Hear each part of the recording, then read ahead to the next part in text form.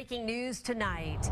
It was about a shooting spree that spanned 2 counties. It began this morning in Satsuma in Mobile County and ended with an arrest in Bay Minette in Baldwin County.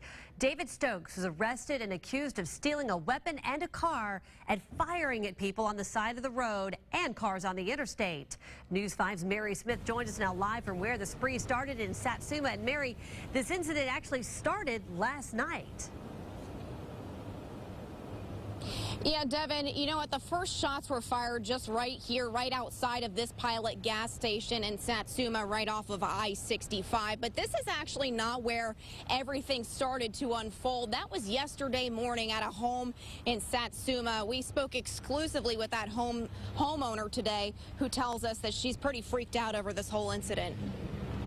But later turned into a shooting spree started right here in Deborah Wainwright's Elvira Street yard in Satsuma. Evidently, he come down this driveway and he started peering off right there where those tracks are and just came on down. Police say David Stokes' truck got stuck in the mud in Wainwright's yard around 10 a.m. Thursday, less than 24 hours before he allegedly went on a shooting spree through Mobile and Baldwin counties. Come here.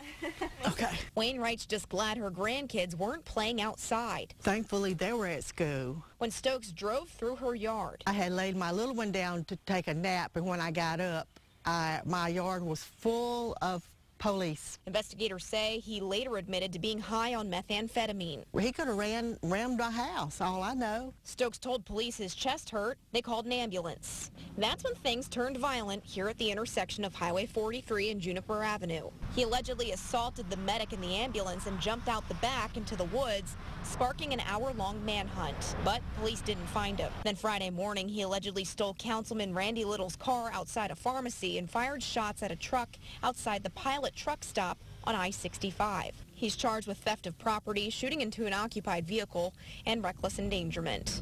And that reckless endangerment charge does stem from what Satsuma police say when he started to get onto I-65 northbound. He allegedly fired several shots at a homeless man. 2 of those charges may be upgraded to attempted murder. Reporting live in Satsuma, Mary Smith, WKRG News 5, local coverage you can count on.